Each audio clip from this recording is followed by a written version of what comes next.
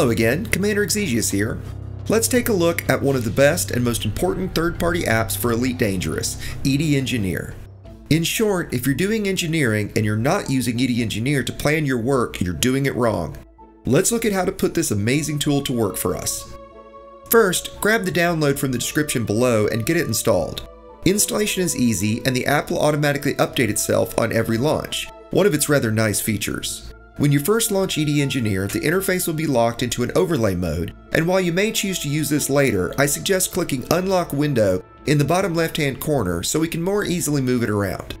Now, let's have a look around the interface. In the upper left-hand corner, you'll see any commander profiles that are installed on your machine. You'll see my primary and alt accounts listed here. Below that, we have several options. First, the ability to filter your data and materials based on stock levels. I suggest leaving this set to show everything so nothing gets lost. Next is to show materials and data that are used by blueprints you've favorited. This can be nice to help you determine what you really care about, but given we can store quite a lot in our ships, I generally don't use this. After that, we see the information tool that will give you an idea of where you can find various items. While this can be somewhat useful, I tend to leave this off so that the interface is less cluttered, as it doesn't really give you enough information on where to find things. Grouping ingredients lets you categorize the various items in the way the material traders handle them. This, used with the final option, Sort, can let you see what materials are the most important, helping you later if you choose to trade for various items. Now, let's take a look at the right panel, where we'll be doing most of our work. We have 6 filters across the top, giving us the ability to filter the potentially huge list of blueprints available. You can filter by grade, engineer, module type, ignored or favorited, craftable, and finally the ability to search. You'll also see a bar below these boxes to filter by module, synthesis, experimental, technology, and unlock. To get started, I suggest filtering the list by engineer, going one by one through each engineer you have unlocked. For this tutorial, we'll start with Felicity Farseer, as that's generally the first engineer you'll unlock. Filter by clicking Engineer Filter, click All to unselect everything, then click on Felicity Farseer. You'll now see a list of all blueprints she offers. Let's now filter the list by type so we can see each module she works with one by one. Let's untick all the boxes save for module to make the list more manageable. Scrolling through the list, we're going to favorite any module and grade we may want to engineer in the future. For this tutorial, we'll favorite dirty drive thrusters and increased range frameshift drives, clicking the favorite icon next to each blueprint and grade. When you work with the tool, I suggest favoriting every blueprint for every engineer you may possibly want, one by one. While this will take a bit up front, it will help us in the future.